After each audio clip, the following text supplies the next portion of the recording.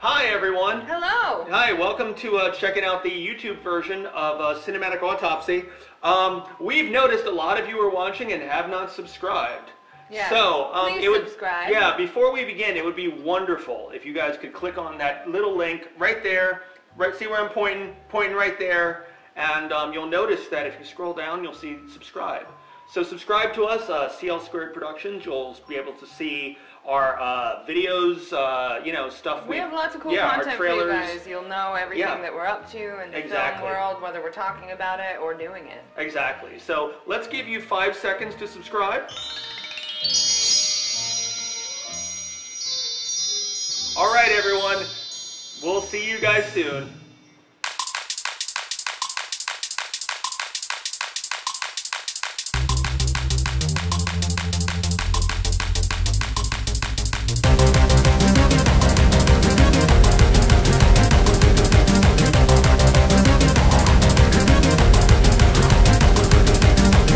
Hey, welcome to a very annoyed and sleepy Charles, and I have diarrhea.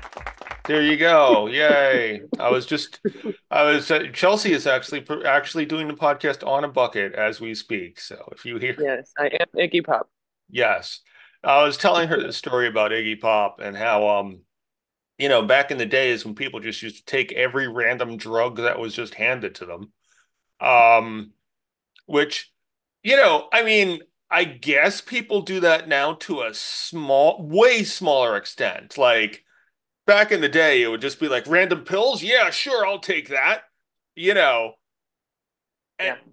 and now at least it's like, okay, well, at least I kind of know what I'm taking, and I might, not me personally, but other Yeah. people might say no if someone's like, hey man, take, I don't know, the fucking Flocka with, whatever. And, mixed with ayahuasca and fentanyl, like it's, Yeah.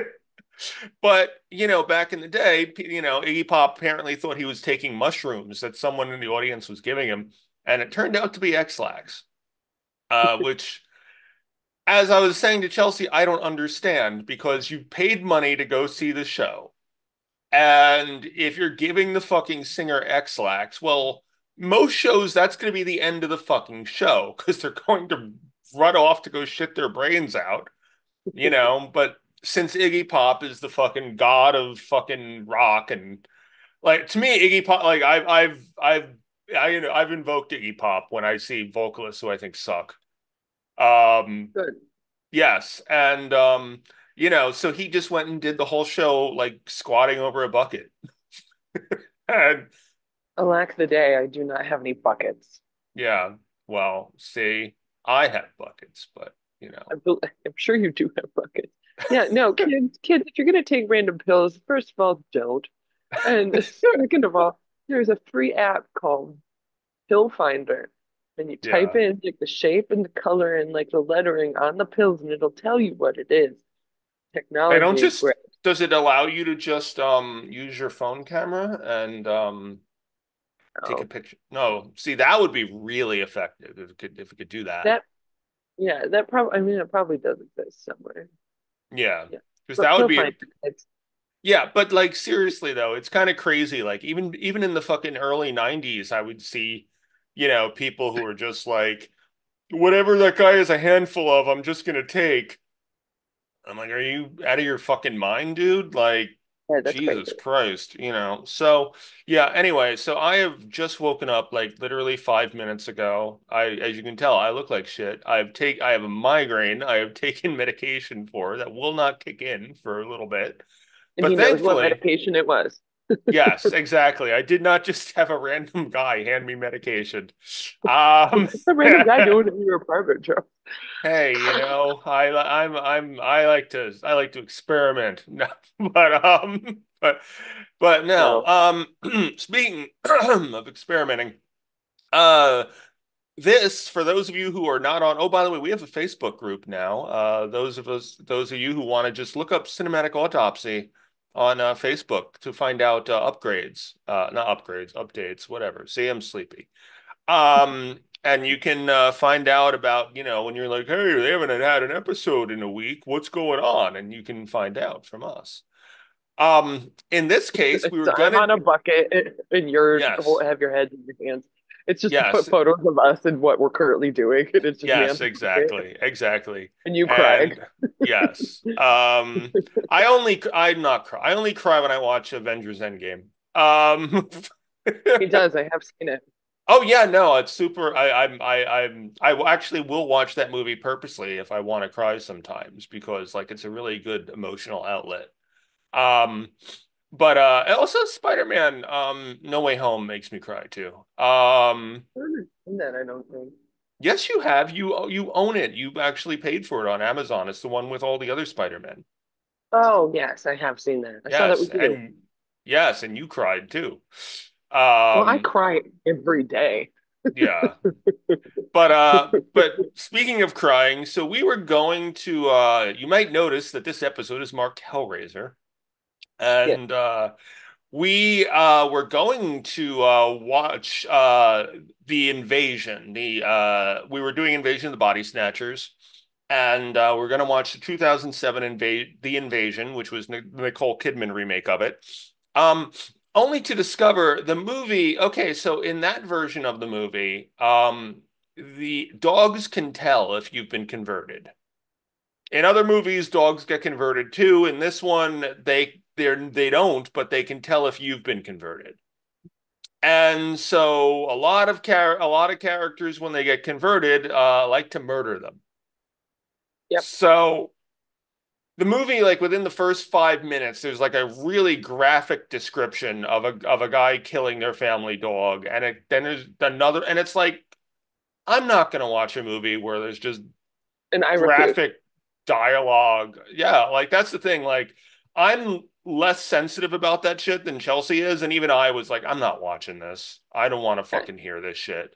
No, there's no Like, way. I would spend like this whole podcast crying and yelling at Charles about making me watch it. So he did me a courteous office and didn't have us watch it. yeah, no, the fact that I got angry about it, and I'm like, it's just been descriptions so far, but if it spreads to the whole fucking world, I'm sure they're gonna show it, and I don't want to fucking deal with that. Yeah, no, because dogs You know, are the most incredible creatures on the planet, and you don't kill them or eat them. You exactly. don't, So and they're the only like creatures on the planet that if they came up to me and gave me a handful of random pills, I'd take it. that'd be yeah. See now it's like the it's like the rescue dog, but it's at rave. Um, Yeah, Tina, avert your ears. Please don't do that. so so basically, what we decided was just to move on to what was going to be our next film anyway. So we moved on to Clive Barker's Hellraiser, Yes, which is which I think of Hellraiser and I think of it as like your favorite movie ever. it isn't my favorite movie ever, but it's a huge influence on me. Although it's funny now watching it as like as also a first time filmmaker. Because this was Clive Barker's first film. Mhm. And then he quit making films after his second one.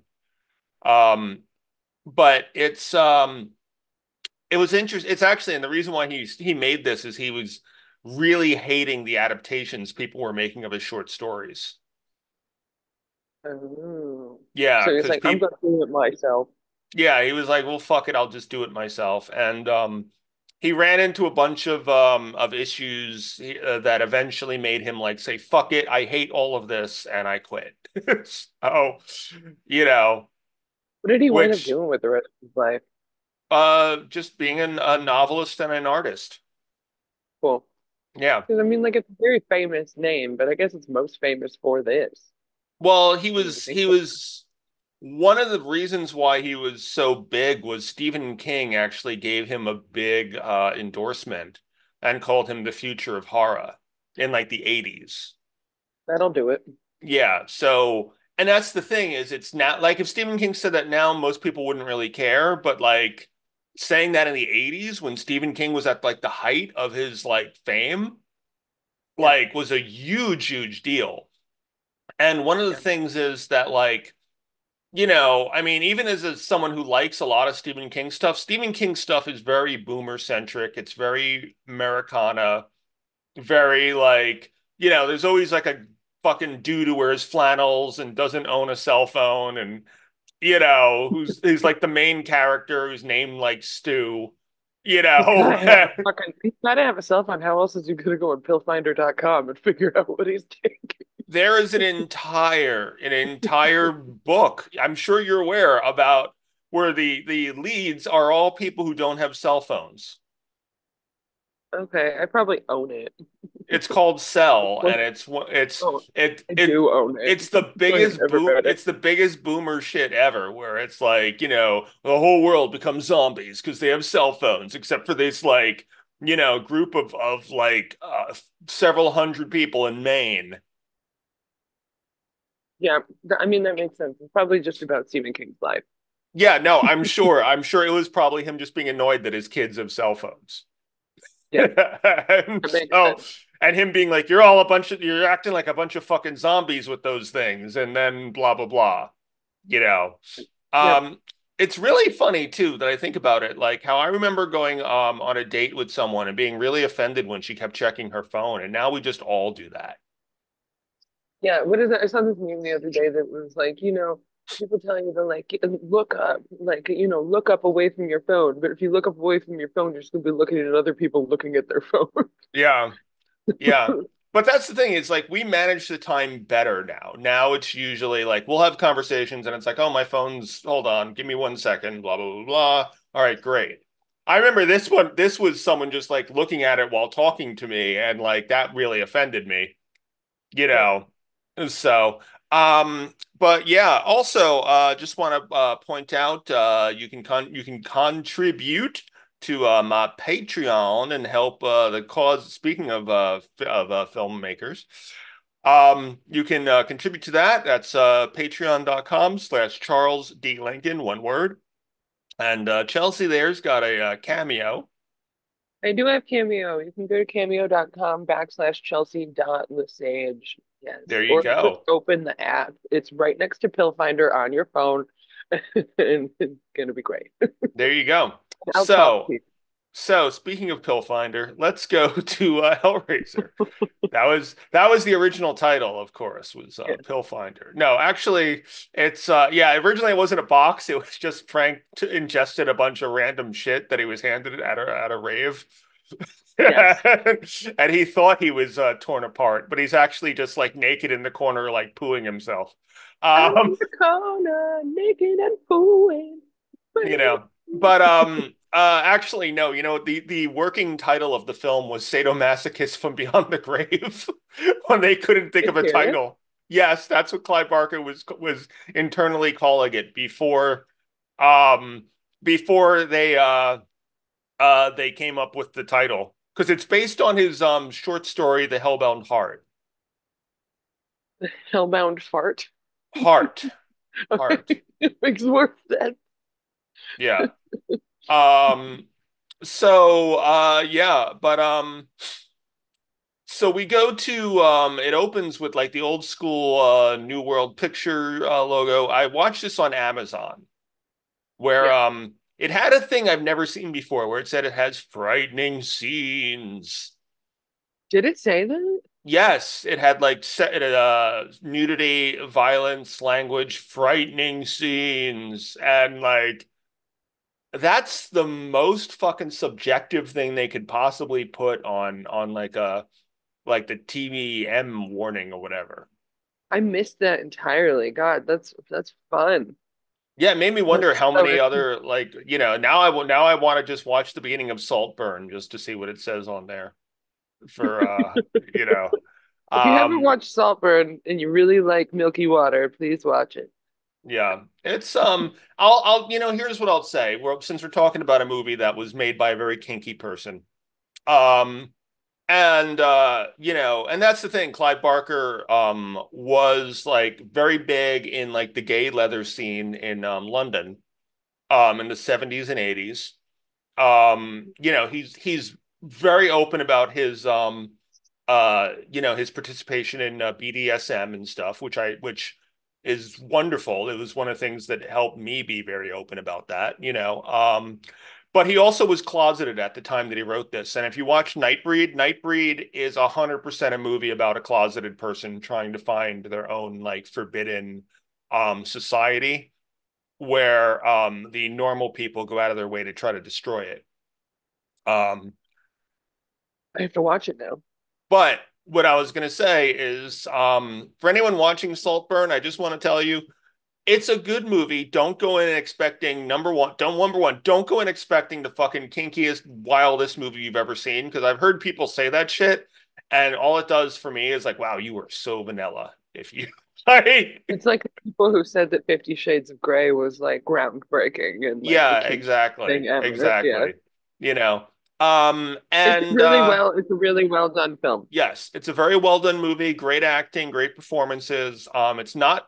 I wouldn't even put it on my top 10 of 2023, but it's not a bad movie. Yeah. We're also talking Yeah. about Saltburn, not 50 Shades of Grey. Yeah, yeah. Really good Fuck movie. 50 Shades, you know, and it's bad fucking Twilight fanfic bullshit. Hmm. Although I will always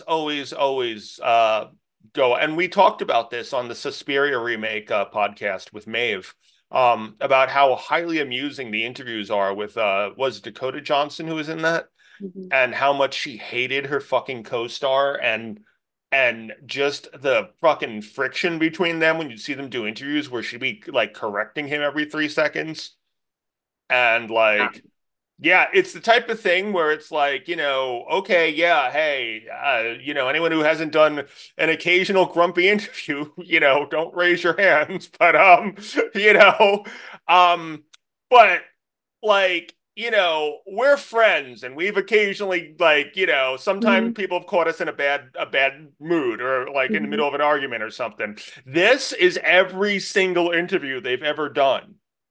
That's really They funny. clearly do not like each other.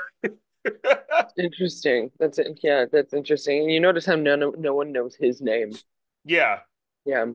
I want to point that out by the way. So you said you think of this as my favorite movie. I love this movie. Fucking Kirsty's boyfriend, I don't until his name appeared on the little fucking thing on Amazon that tells you who plays what. I Yeah. have never known that character's fucking name because he's a fucking nothing character that adds They nothing to don't the say his movie name. They don't say his name. Yeah. until the end, the very end. They say it once. Yeah. I already And lost it. What is it, Steve? Steve, yeah, but Oh, it is Steve. he's such a nothing character. Yeah. He does not add anything to the movie. In fact, I kind of love at the very end of the movie where he starts fucking trying to tell Kirsty how to solve the box. Yeah. It's such a mansplaining move. Yeah, but I love that she tells him to shut up. but he like fucking is like no do go like that. She, you know. Good. Good. I love how he also just randomly came out of nowhere too. Like he's at this fucking dinner scene, and then you're just, I guess Yeah. they're together now. Yeah, yeah, Like, fuck you. Steve. doing his like stupid cigarette trick, and she has my God, she has the expression that she has when she sees him do that cigarette trick is like they need a fucking mop under her chair or something. Like Mhm. Mhm. Ashley, like I don't, you know, Ashley Lawrence really learned how to look horny and like her. Yeah. Which Yeah. it's funny actually. So her audition for the she plays Kirsty Cotton, the lead character, and she talked about her audition. It was her first movie ever, and Clive Barker. She went in there, and Clive Barker for her audition was just like, "All right, so here's the situation. Your uncle." Is killed your father and is wearing your dad's skin, and now he wants to kill you and fuck you. Go. And and she's like, and that was my audition, and like I had to like react to that, and you know, I do like that he basically just summed up what she'd have to be dealing with as the Yeah. character. Yeah. No, that's awesome. It also Yeah, took me forever to fucking realize that it was Andrew Robinson. Yes, I know. I remember how was it for Errol which you wanted to get his a picture Yeah, with him when we did the convention? I got a picture with him because of Deep Space Nine, Yeah. and then was like, oh, like I kept looking at Larry. I kept writing down Jason Marr, who's like Jason Marr was my freshman year acting teacher in college, and because he looked just like him, he looked Yeah. just like him. And I think Julia, that actress, looks like Rizzo from Grease. So I was like, Jason Marr and Rizzo walk into this house, and then I was like, oh my God, it's fucking Andrew fucking Robinson. And Yeah, it wasn't no. until like the credits that it hit me. Yeah, Claire Higgins is Julia, and Claire Higgins is like a very respected English actress and Yeah, stuff, and definitely not Rizzo from Grease. no, no, and of course, and it's also interesting when you watch the intro, Doug Bradley doesn't even get a fucking a billing. No, he doesn't. I was like, I was Yeah, watching it was like, where's Doug Bradley's name? What? yeah. Funny thing about Doug Bradley actually talked about how, do you know what role Doug Bradley said he would have preferred to have done? Frank. No, one of the two movers. Are you serious? He begged Clive Barker to cast him as one of the two movers because he didn't want, he was like, it's my first movie. I've just done like Shakespeare and stuff before. If it's my first movie, I want people to see my face. Oh, I And remember you telling me that. yeah, and he was like, he said, okay, they were not going to cast me as Frank or Larry. He goes, I would have literally taken any other male role if they had offered me it. And now it's like the thing he's known for the rest of his life. Yes. Yeah. Yes. He even admits, he's like, I would have been dead wrong if they had actually done that for me. But he Mhm. said, yeah, that he had actually begged Clive Barker, don't cast me as the fucking lead Cenobite, who wasn't even called Pinhead at the time. That's a name the fans gave him that eventually just got adopted. Oh, Yeah, he's just listed as lead Cenobite in the credits. interesting. Yeah. Um, God damn. yeah. So and it's what's also really funny too is Clive Barker, when he wrote this, he imagined Julia would be the franchise character, and I don't understand that at all. Yeah, no. Like, I I would like not want, forgot about her.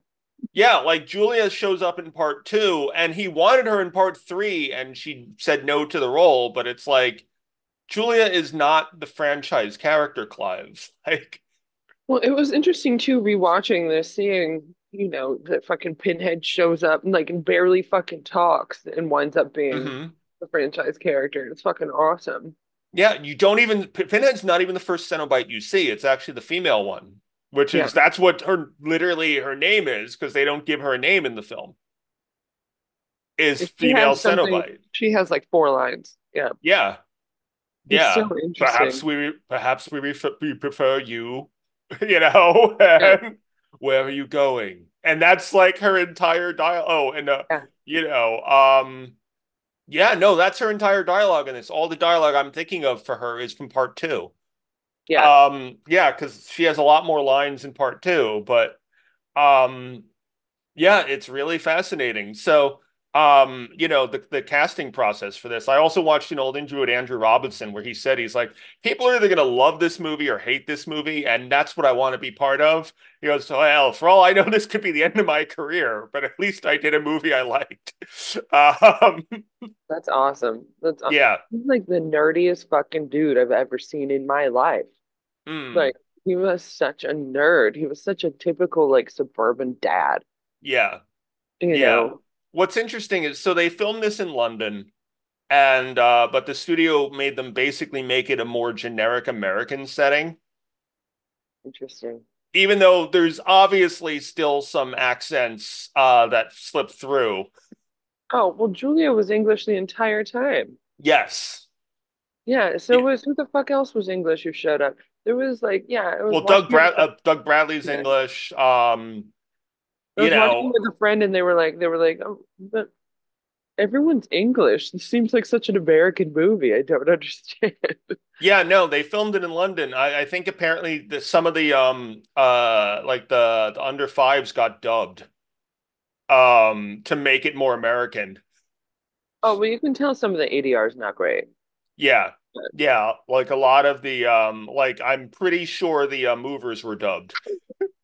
That makes So sense. so Doug Bradley wouldn't even have actually had his voice on film if he had gotten the role that he wanted. Yeah, it would have been like the biggest mistake of his fucking life. And like literally none of us would know who Doug Bradley is.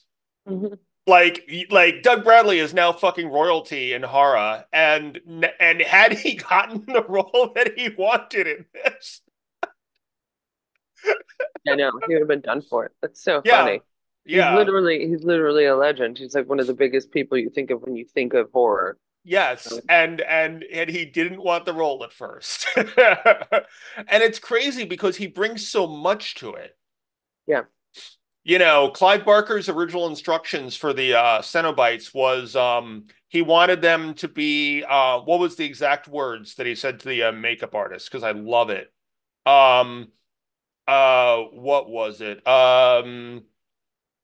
Oh God, magnificent super butchers. Wow. Yeah, and repulsive glamour and horrifying but beautiful. Those were the things he said to the woman who designed the Cenobites. Wow. Yeah, and I if you love look at them, you can see it too. that's true. I want to be terrifying but beautiful. That's all you can. I already did that. You The know, that's all you can want out of life. yeah, No, they yeah, did a great job, that team. yeah, yeah. So we go to Morocco, which I only know it's Morocco because of reading up on the film because I have no idea what hot, sweaty country that was. So Nice. Yeah, I had no idea. I was like, what are yeah, you doing? I was I would randomly talking probably about Morocco yesterday, but not like that. I would probably have known better if I was closer with my mom. Because That's I told, okay. well, yeah, because I told you my mom grew up in every third world country like imaginable. Hmm. And that's one of the things that like kind of separated us is that she kept like in my 20s, she kept inviting me to go to all those places with her because I think she thought I was too spoiled and American or something. And I'm Yeah, like, I don't really want to go to like the poorest countries in the world as like a vacation. yeah. I get that you grew up in those places, but it's like I don't need to not have indoor plumbing to know that wow, people here go through so much more than we do. I hear Morocco's beautiful though. So I'm sure a Like big, Marrakesh is. Yeah, yeah, I was gonna say I'm sure like the fucking rich areas are. yeah. A lot of those countries, like if you go to like you go to Bangladesh, Bangladesh is known for its poverty, but there are super rich people there with the most beautiful fucking opulent like palaces. They're not even mansions anymore. They're like palaces, but that's still like a country that has like actual, I mean, they still have leprosy there, like, because they don't have access to a lot of We're like, going. yeah, yeah, fuck that. Leprosy sounds awesome. Yeah, but I mean that's the thing is like they have such like a poverty rate that people are living in those sort of conditions.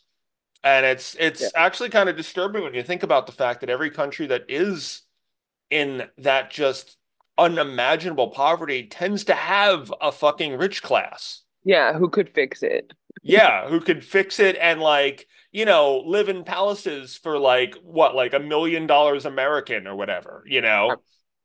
Yeah. But so we go to Morocco and we hear, "What is your pleasure, Mr. Cotton?" And Frank gives him this dude a ton of money. Everyone's fingernails are dirty. Oh my God, Um, disgusting. yeah, and take it. It's yours. It always It was. always was. I was like, this is Yes. ominous. Yes. What is your pleasure, sir? Which is from the very end of the film. There you go. I spoiled it for everyone.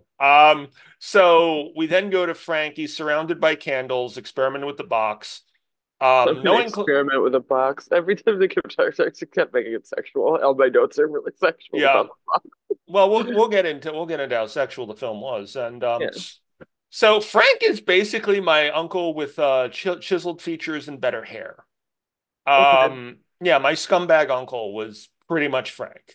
Um, See, I would have fallen for Frank's antics. I was thinking about it. I was like, I probably would have done exactly what Julia did. I don't Yeah. know. Like I probably would have. It's me. Would you start murdering random businessmen though, so that in the hopes that he'll grow a dick back? I mean, I like, mean, I haven't been in that situation, but I'm not denying it. you know, I mean, it's like I don't know. It's very different. Well, I guess I don't know. Larry is kind of like one of your boyfriends of that I have known. Yes. So He reminded me more of my dad. Oh, this is bad. This is just going really, so bad. Yes. aw. Oh, CBS kiddo. So, and Let's get the pills from CBS and then give them to a there, bunch of dogs. there you go. So, so Frank's playing with the box. There's a light behind all the walls and creaking and fog. The Lamanchant configuration, Lamanchant, sorry, and hooks come out of the walls, and yeah. So then we cut to, and I like how the time passes and you can tell it passes, but it doesn't tell you time has passed. Yeah. But we see like, there's like roaches and rotted food, and he has like statues, like, phallic statues that are fucking each other. As one does. Yeah, Frank left a lot of shit when he died, and I kind of like that. Um, so in the room where he died, there's hooks and chains and flesh and just the toys of hell. And then we see the female Cenobite before we see Pinhead. And then Pinhead's kind of just doing Frank's face as a little puzzle.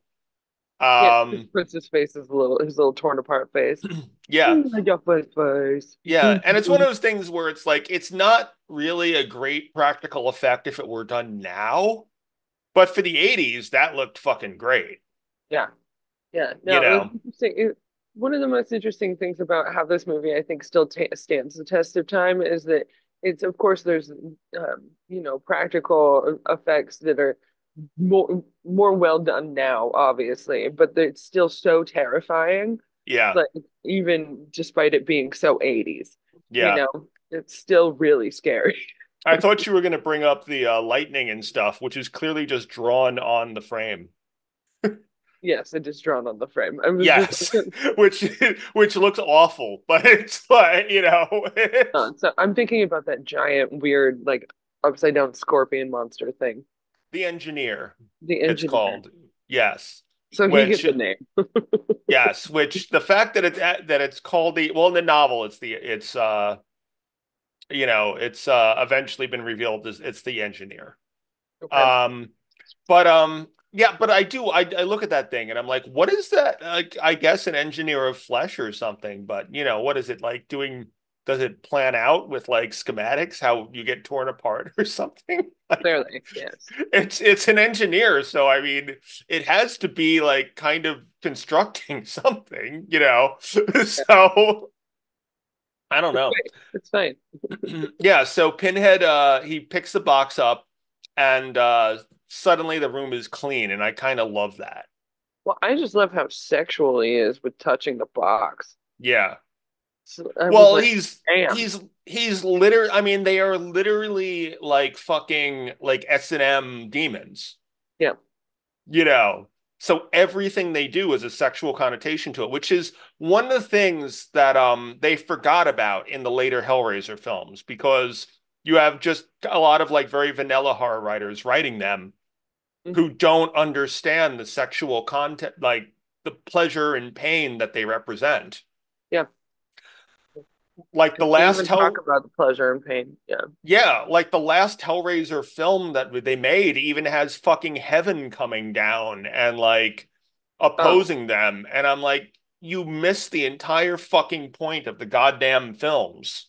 there's like 8 million remakes too, aren't there? No, there's only one remake, but there's The 11, I'm sorry, there's 10. Uh sequels. yeah. That's a God. That's a Clive lot. Barker is only involved up to part three. Okay. Yeah. But he has to get like residuals and shit because the characters are his, right?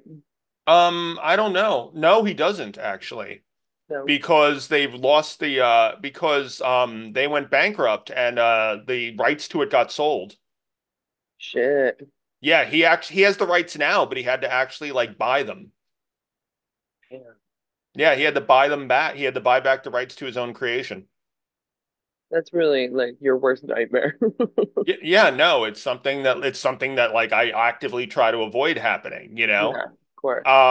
But yeah, no, his production company went bankrupt and all their shit got sold and the Weinsteins bought it. That's how we got Hellraiser 4, which we've already covered. Right. Yeah.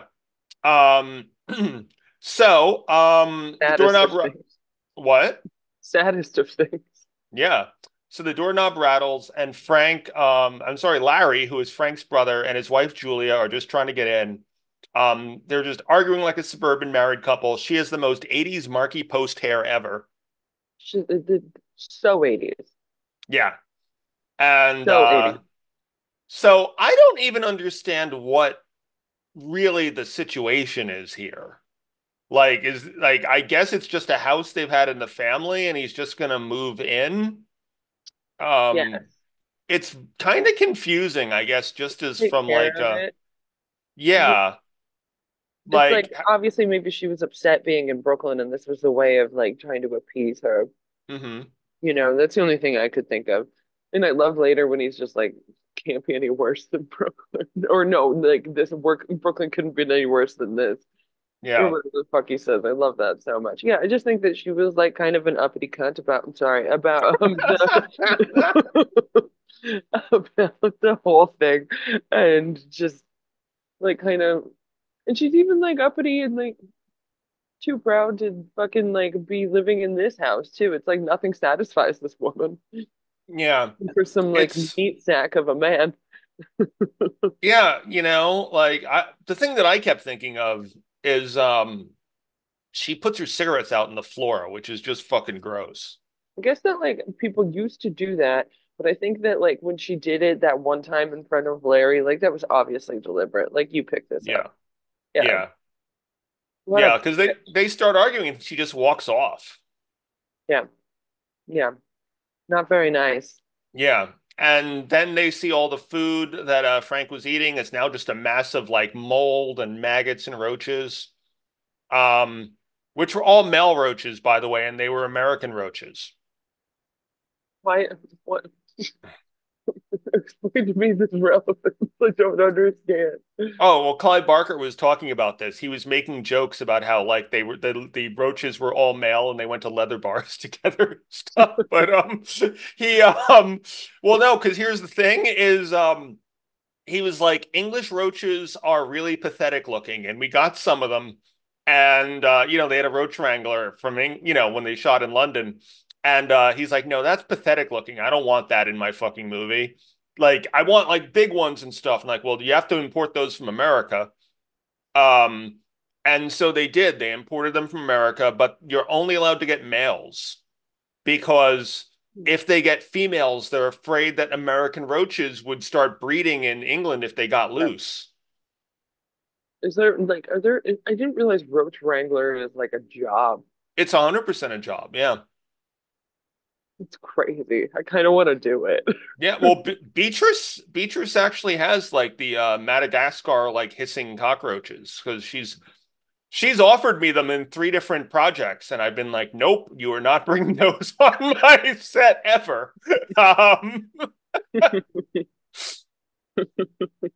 you know, in fact, it's actually mentioned in one of the things in Bishop's Cove. I had a roach, and then when she asked if she should actually bring it, and I was like, you know what, no. Good. Yeah, They've been great to God, deal with. I was gonna say, boy, Josh would have freaked out. He would have been like, well, they're already here Yeah, but those would have fucking like, become the alphas of the fucking of the roaches. theater. Yes. Yeah. Yeah. So You yeah, take so Josh's job as artistic director, the roaches do. so yeah, Julia calls for Larry. Um there's some very obvious ADR here because her tone is completely different when he first hears her, then on the stairs where it's just a Larry. And then when she's in the room, when she's freaking out again. Hmm.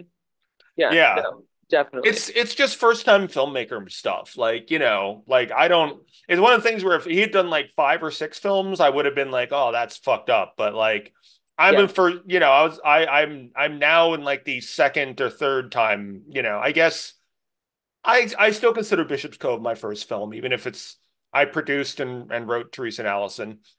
Um so yeah, and they see all of Larry Frank's bedding and they assume it might be, Looks like a first squatter. yeah, and it's like, no, it's Frank. His like statue is here. And I love that, like, that's the sign that they know it's him. The yeah, I statue. imagine the room smells like what my uncle's room used to smell like whenever he'd come visit when he wasn't in prison. Um My God. yeah, no, my uncle was just such a piece of shit. Um Yeah. So they think he's made this like one of his famous getaways. And then yeah. so the house is like in squalor, especially Frank's room, but the phone works apparently. Hmm. That was the thing I was also puzzled by. Yes. The house phone works. It's really, and Kirsty, who was Larry's kid, answers the phone or is on the phone. So I was like, huh, that's interesting. Like, what if Larry ever called to try and check in on Frank? I don't think so. He just No. shows up. That also, like, imagine if Frank had like made a good life for himself and like he had like a wife and a kid and was inhabiting that house. Like, what if he was a different person? Larry and Julia just assumed they could just go move into that house. I don't know. I've known, as I said, I had an uncle who's just like Frank, and he had a wife and kids, and his one of his wives killed herself because he purposely addicted her to heroin. So that's usually what those people, Oh my do. God. Yeah, no, that's usually what those people do when they actually do have like like I'll tell you, when my uncle died, only one of his daughters mourned. Wow. Yeah. Yeah. So, Damn. I'm there telling jokes like at his funeral because that's me when I hate you. And literally only one of them even told me to stop doing that. Oh wow. Yeah. Only one of So, them. yes, You're like, this yes. will be the test. And then Yeah. and then the rest of them took a random pile of pills from your hand. Yeah. No, yeah, yeah, but yeah, no, like, yeah, and I that was the funeral where I greeted him with you died first. Oh, that So, yeah. yeah, yeah, that uncle. But yeah. So I get the feeling that Frank molested Kirsty. Probably. Like there's a lot of awkwardness between Larry and Kirsty. Hmm. And also when Frank sees her, and not only is he all rapey, but he's like, "Remember, come to daddy." Oh yeah. Yeah. Yeah. No, that So totally makes sense. yeah, and I get the feeling maybe Larry didn't believe her or something, and now he's like, you know what I mean? Like And it explains there's yeah, that explains too why she's like, no, I want to get a room. yeah, Like I can't I need to do this. I can't move in with you. yeah. The thing that also like like time passing that doesn't make any sense is she says she'll come visit in the next couple of days, and then same day, a couple hours later, she's at the house. No, that's they said that they would move in on Sunday. Oh, So when they cut, that's Sunday. That's a few days later. okay. I didn't get that. Yeah. Yeah. Where we see the moving men who are Jesus Christ, that one moving man, dude. He's just the horniest motherfucker I've ever seen. Yeah, no, he's a fucking like I assume in the 80s they had no HR department at this fucking moving company. He's just checking the shit out of these women, and is also a terrible mover. Yeah. Like I think that like there could have been like a 45-minute short film made specifically just out of them trying to get the bed up the stairs. Like that's And how big of a part this mattress could play. the other thing I think of is I'm sure they wouldn't have cast Doug Bradley as that mover. I'm sure they would have cast him as the older one in the back. The one that you don't really care about. Yeah, I don't think gets I think he gets one line. Doug, listen, learned his, he learned his lesson. Yeah, But I mean the fact the movers are like, "Hey, do you have a beer? Do you have any beer?" And like, They ask for beer and Julia obliges and they're allowed to have beer. And then they Yeah, say to fucking Kirsty they want to buy a beer. yeah. No, yeah, no. Do you want to buy a mattress? Oh, do you want to buy a mattress? Yeah, when he's like coming on to her and like, hey, is that your daughter? She's got her mom's looks. Her mother's Her dead. mother's dead. I kind of love that exchange. When Her Larry mother, just fucking throws them a goddamn six-pack of Budweiser too. yeah, it's fucked up. Whatever. Yeah, because like they ask I don't think we've properly communicated how inappropriate this situation is because they ask Julia while Larry is trying to help them move the fucking mattress up the stairs. They ask Julia, "Hey, do you got any beer?" And she's like, "Yeah, it's in the fridge." And then everyone just looks at Larry and he's like, "Oh, well, why don't I get it? I got nothing better to do." I love that exchange too. It was so realistic because there's a like, first of all, Is they it? Is that well, really a thing that happens? Jesus Christ. no. The thing is that like that's the thing that happens in relationships. Like one person's obviously in the middle of something and someone Hmm. else isn't doing anything, but still wants the person who's in the middle of something to go and do it. Okay. Okay. Like Julia could have just gone and got the fucking beer, but instead Yeah. it's Larry who's like literally pinned to the stairwell by this mattress that goes like I was like, that's realistic. But Yeah. I Yeah. loved So it. we I so loved we it. we Anyway, see the movie is yeah, we see bad. Kirsty walking on the water. Well, walking next to the water, not on the water. She is not Jesus. Yes, she is. Um and there's a fade to her coming to the house and we see all Frank's old, I guess it's Santeria like that he practiced Yeah, because so it's all like saints and stuff. And then Frank was clearly practicing some sort of like black magic. So I assume Santeria, Brujeria, something like that, kind uh-huh. of without ever actually stating what it is. Yes, there are Um, like I thought I had Jesus figures. This man has Jesus figures everywhere. yeah, yeah. Quick. And meanwhile, Julia is looking at pictures of Frank, which we didn't talk about earlier. That when she went through Frank's stuff, she was like finding all these pictures of Frank fucking all these various women, hmm And she keeps and one. yeah, she keeps one and tears the head off it too. Yeah, that was Yeah, morbid as fuck. yeah. She tears the head off the woman and keeps the Frank part of the picture. Julia, I mean, like she's married to Larry, so like, Yeah, yeah, yeah, and we cut to the flashback where the day that she met Frank and he's in the rain and he's eye fucking her so fucking hard. yeah, yeah. I came for the wedding, and are you gonna let me in? You know, It's It's so hot. funny too because Frank is like I said, Frank is totally like I 100% think of my uncle as Frank, and then I realize if I were auditioning for this role or I was going to be in this film, they would cast me as Frank. Yes, In yes. fact, oh my God, I remember distinctly I was talking to an interviewer off camera about just like my before we did Bishop's Cove about how like, yeah, I would love to do, I have ideas for what my Cenobites would look like and stuff. And he's like, you would cast yourself as Frank, right? Like, damn it, that And I'm caught like, me. don't necessarily know if I would, but that's who other people would 100% cast me as.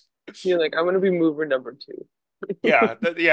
I want to be the one in the back. I want to just be eating a sandwich while moving the fucking thing. But yeah, no, like that's the funny thing is like, watching this, I'm like, oh, I know exactly how I would play Frank if I were Frank, you know? Yes, and he's You so know, creepy. This is when he like whips out the dagger and stuff. the switchblade and Switchblade. he cuts her bra strap off, which was a concession actually. Clyde Barker had to it's funny, Clyde Barker talked about how originally he spanked her and fucked her up the butt. Oh, And he was not allowed to have that in an R-rated movie. So makes sense. so they had to actually reshoot it. And he goes, of course, they allow me to fucking cut her bra off with a fucking a knife to imply rape, but it's totally not okay if he thrusts into her ass. Jesus Christ. Yeah, That's and great. and that's the thing. Clive Barker has also said that he has no idea where this footage is either, which is a big problem with the '80s too. The footage is just out there. Yeah, it's no, I've never seen it. He has no idea where it is. It's probably in someone's garage somewhere if it hasn't been thrown out. Yeah, no, totally. It's something that maybe will resurface once those people who have it are dead and their like Yeah, offspring go and like are going through their house and they'll give it to like some weird like porn store and then someone will realize what it is and how valuable it is and then sell it for a yeah. shit ton of money and get rich because they're stupid and didn't Yeah, realize. because there's like that's the thing. Like when they have there's like the scene where they're just laying in bed and it's only like for 2 seconds, but there is a lot more penis than you normally see in an R-rated film here. Yeah, For the '80s, but it's only for like a second. But I guess that might have been like one of the concessions that he had to make, where it's like you can show Frank's testicles or you can have the butt fucking. Which do you want? And you know, um, but yeah, it's funny. Like, so Julia just is acting kind of creepy. She goes off to the room. Um, and I was saying, never mind a portal to hell being opened up here. I'd be afraid of the mold in this fucking room. no, for sure. Disgusting. Yeah. Excuse You know, me, there's black mold in this room. Also, yeah, this weird dead guy who I want to fuck. yeah. And I do Yeah. love that Frank Oh fucks her God. on the wedding dress too.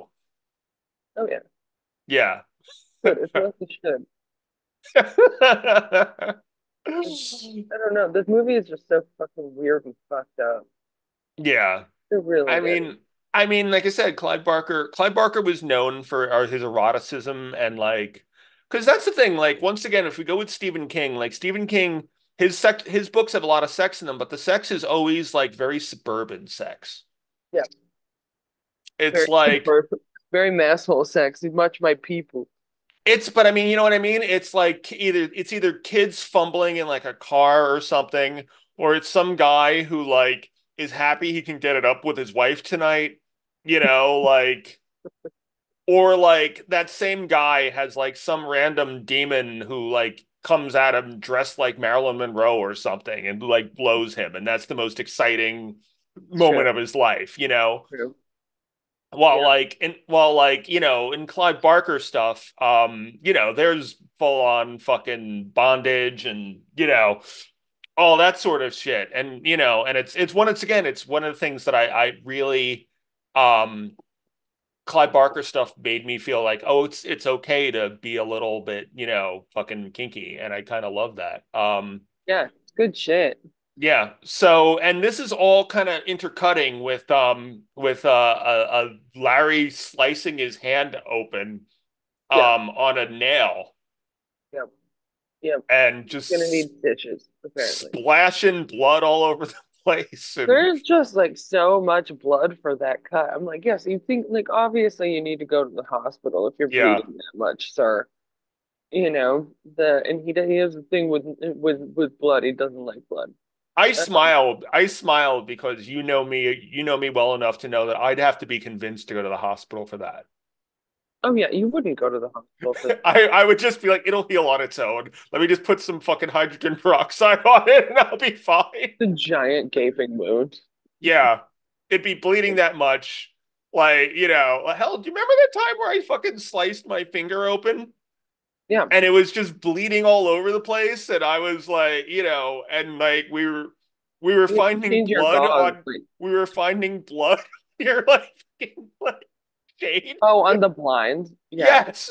I never even fixed that. Your blood was on my fucking shades until I moved out of that apartment. Yes, because like I was bleeding that much, and I was just like, all right, well, whatever. I'll just put a bandage on. On my blinds, it's like on my bathroom cabinets. Yeah, Like, I'm just I bleeding. got, I don't know why it bled so much, too, because it was just like a fucking slice on my finger. I don't even have a scar from it anymore.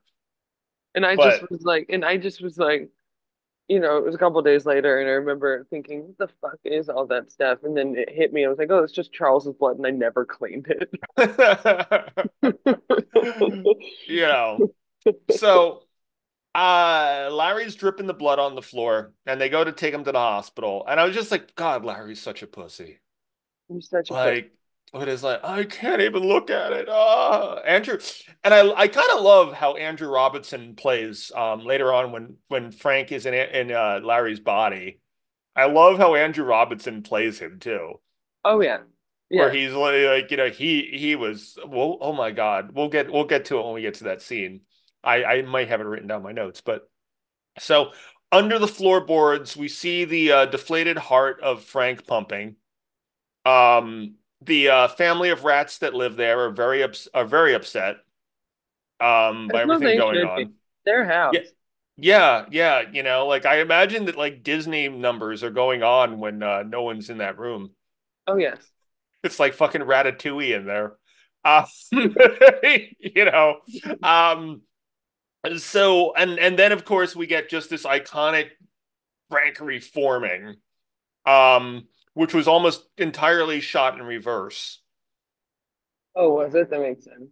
Yeah, like a lot. They basically had this model of Frank and they destroyed it.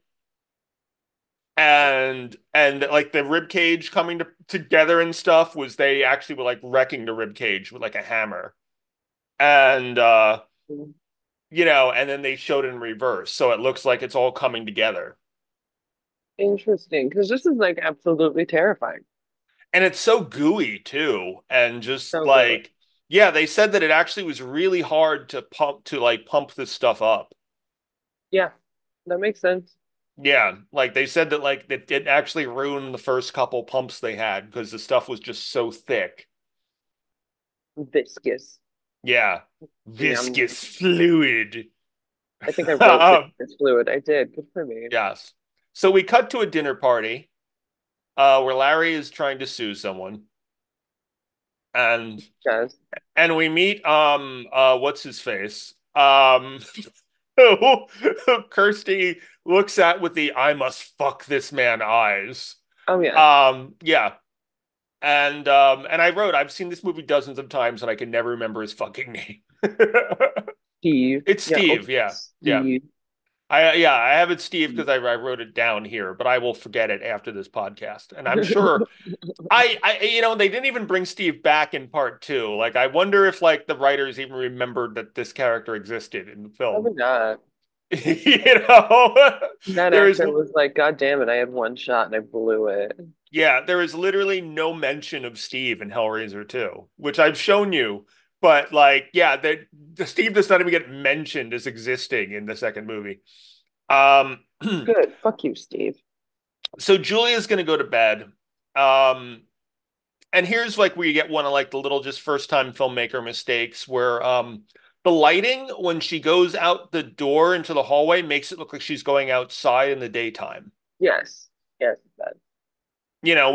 Which I imagine is just, first time filmmaker shit. We all Mhm. make it, you know. Um, she hears something in the moldy room, and Frank's in there. In the multi room. Yeah, Yes. and I just keep thinking Frank must smell terrible. Yeah. You've got to smell terrible. Yeah, There's it no always way around it. that's one of the things that always bothers me. When people don't like in zombie movies, how like zombies will sneak up on someone. Yeah, no, you can't. You just smell that shit. Smells like Yeah, shit. it will smell like literal shit mixed with like a fucking 100 pounds of rotting meat. How Yeah. could you? It's like piss and urine and rotting meat is what a zombie will smell like. Yes. Like there should be never any time where one can sneak up on you. I mean, this isn't realistic. That zombie should smell bad. Yeah, yeah. So we see rats crawling in what looks like vomit, and here we also see what an attentive husband Larry is because she's grabbed by Frank, is clearly screaming And he and doesn't want to. no one hears her. Like, Yeah, no, I'm like, that house isn't that big. yeah. They Well, should be able to hear it. that's kind of what I love about the house. I like that it's realistic looking though. Yeah. That Yeah. it's not like so many movies have this big giant palatial fucking mansion that they shoot in. And this looks like a real house where all the rooms are fucking small and it's very claustrophobic. You know what I realized is that like on that top floor, we never see what's in the middle door. Those three True. doors. We never see that. True. What's in there, That Clive? uh dildos. Probably. Dildos named after wrestler. Oh, I'm sorry, it's not Vince McMahon's house. Anyway, so Oh uh, my God. topical humor. Anyway, so Frank is there. Julia is obviously horrified that he has no penis. Yes. Um, and that's really all she's upset by. The lack Yes. of skin. And I like him, please, please, God help me. And I'm just like, my literal first response would be like, I think you're a bit beyond help when you've got no skin.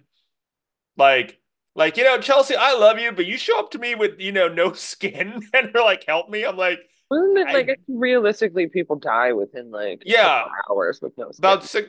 You know what though? You die of infection. Yeah. Yeah, you don't die of not having the skin, you die of infection. And I think Frank is a little beyond that at this point. He has leprosy. Um, yeah, so Kirsty's wandering up the stairs very drunkenly. I She, thought she was really bad at playing drunk. you know. So the blood brought me this far. I need more. You have to heal me. Yeah. And and once again I thought, or what? You're going to what, crawl down the stairs and tell Larry we had an affair? Or even that's one of the other things later on when like Frank is, when they're worried that like Kirsty's going to call the police and say what? Yeah. Like Yeah. It's true. And say there's what? a fleshless my molestery uncle has no skin and he's hanging out in our attic. I mean, in fairness, she could just say my molestery uncle is in the house, but She could. Yeah. yeah, But but he's so gooey and stuff. He get out of handcuffs, no problem. yeah, I'm just like, what exactly is he worried the police are going to do if they show up? Like, scream? Like, before he kills them? So, Yes, that's yeah. it. We now go to, Kirsty and, what's his face are, they're walking and we see this homeless dude is watching them. Yeah. What's the point of this homeless dude? It's in the wider Hellraiser mythology. Okay. Yeah. That they're kind of a lot of the homeless are kind of guardians of the box. It's like held within the poorest places by people who have no desire for it. Mhm. But here, of course, the guy turns out to be a demon. Um, Naturally, as one does. as most of the homeless actually are. No, I'm kidding. I've been homeless, so I can make that joke. So I But can make that show. yes, but I'm sure there's some right-wing asshole who would watch this movie. See, I told you. I told you. I told y'all of them. But God, and Larry's mumbling in his sleep while Julia is remembering what it's like to fuck Frank like senseless. And I just kept thinking, I was like, you know what? Like what the only thing they could have done to make him more suburban dad would have been to have him like snoring and farting Yes. while she's like remembering just Frank being hot and like, So funny how like different siblings wind up so different too. yeah, yeah, It's so you great. know. So Julia goes upstairs. She agrees to help Frank because she wants that D. Um, I wrote Julia needs dead guy dick. there you go. And then we see Kirsty in a room full of feathers, and there's a baby crying and blood under the blanket. And she pulls off the blanket, and there's someone who is it supposed to be her dad? I don't know. See, that's It a wasn't. question that It I had. wasn't. Yeah, it wasn't a great prosthetic, so it didn't look like anyone really. Yeah, no, it's just like under a sheet. It's an adult-sized baby. Yeah, you And know. now it's covered in blood. Oh yeah, it is her dad when she picks up the blanket. Yeah, yeah, yeah. Yeah, Okay, okay. Like, yeah. because I was trying, and like, and I wonder, like, I haven't been able to find out what it is, but I wonder if like maybe she got pregnant from Frank or something. and had an abortion. Like, you know what I mean? Like, there's all sorts of just different. There's a lot that's unsaid in this film, and I kind of like that because it does lead to people having to figure shit out for themselves, which no Yeah. one's allowed to do in movies these days. Nope, it's true. Um, It's yeah. true. But so she So wakes she, up and she's freaking out, and I love that they're in twin beds, you yeah, know. Larry's yeah, apparently okay with her boyfriend spending the night. yeah, That's yeah. interesting. Yeah. Well, she calls her father on her old school landline, has to get out of bed, and meanwhile, Frank is horny for Kirsty when he hears that it's her. Frankie boy, just like give it a rest for like another day. It's like, dude, you don't Like, have a dick yet. Relax. You know?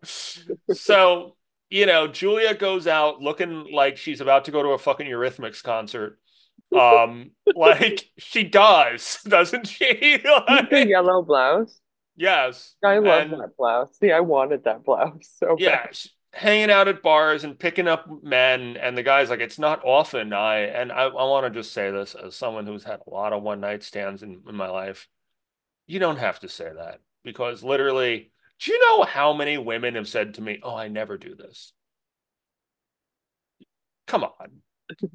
I'm not going to think any less of you, okay? Like, I've never said I never do this because it'd be a lie. yeah, no, but I've had I can literally say I've had dozens of women say that to me. Yeah. Like, like during my like slutty fucking like 20s and 30s, I had so many fucking women all the I never do this. I'm like, okay, whatever. Like, You do.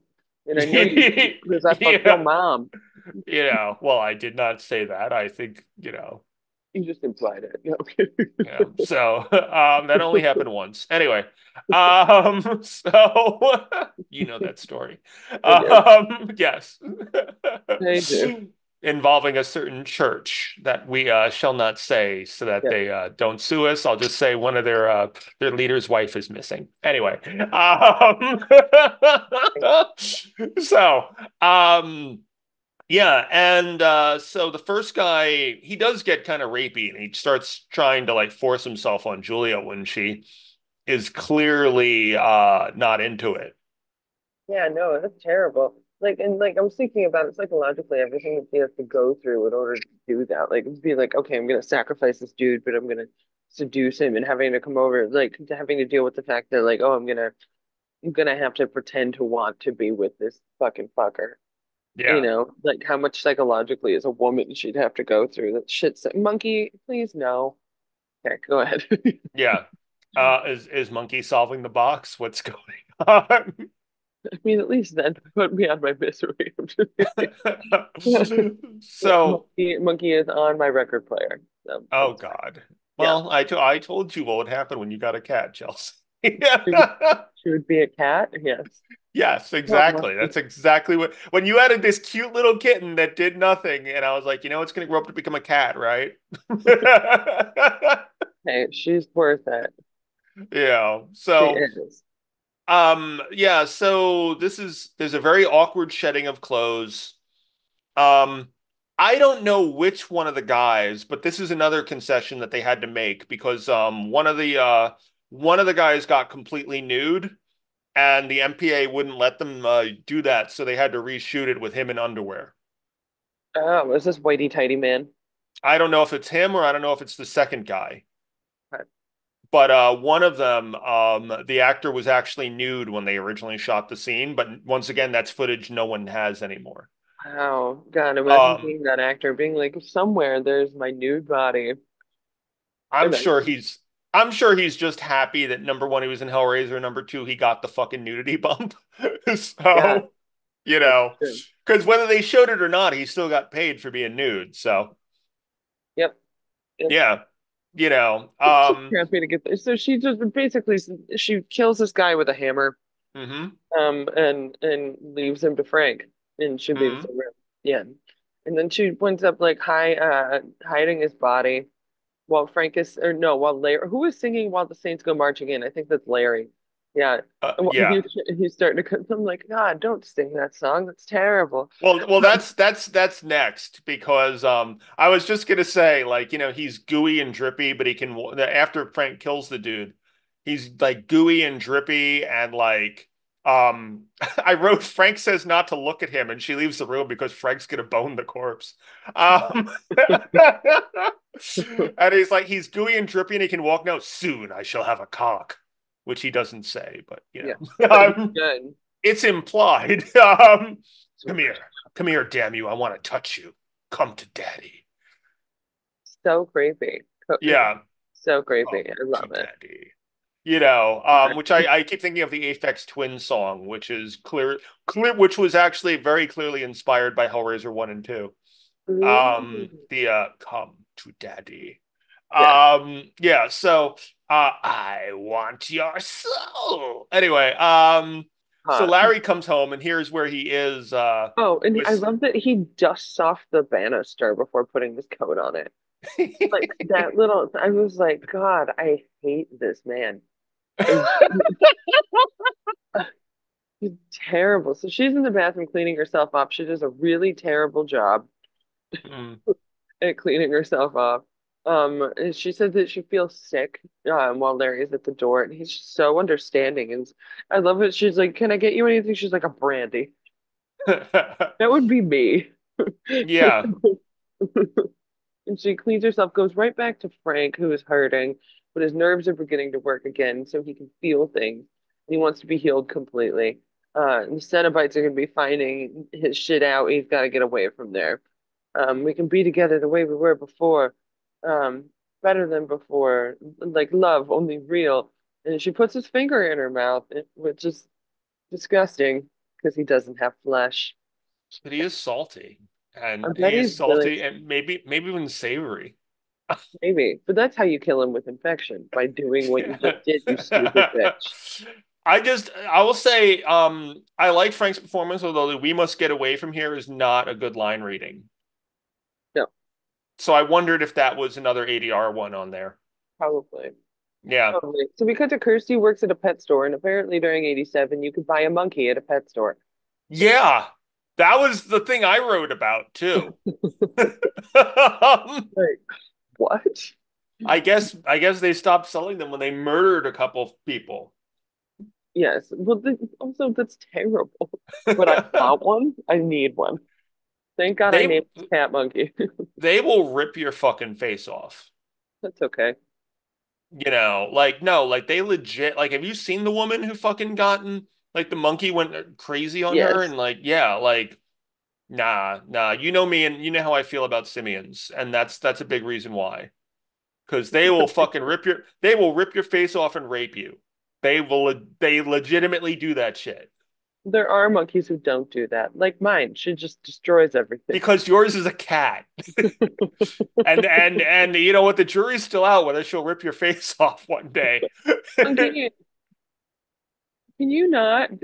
She is peeing in one of my plants. Now I have to repot that plant again. Oh my God, I have a cat. Okay, yes.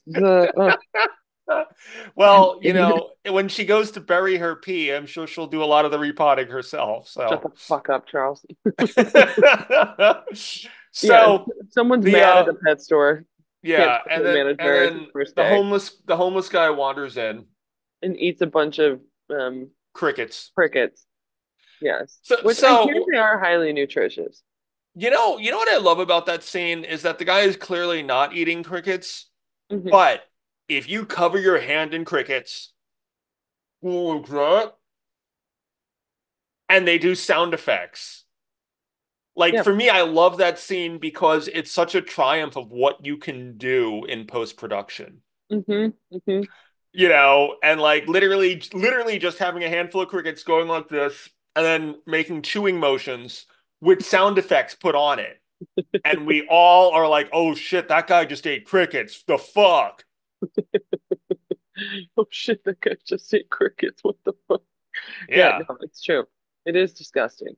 Yeah. And she tries to get him out, and I'm like, it's gotta, and he just disappears. Hmm. He disappears into this beam of light. Every Very Republican's excited. dream. The homeless just disappeared. So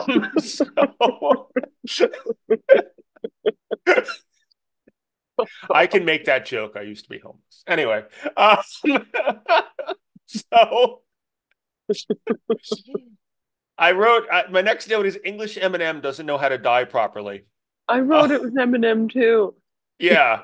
The second guy that Julia's sacrificing to Frank is Eminem.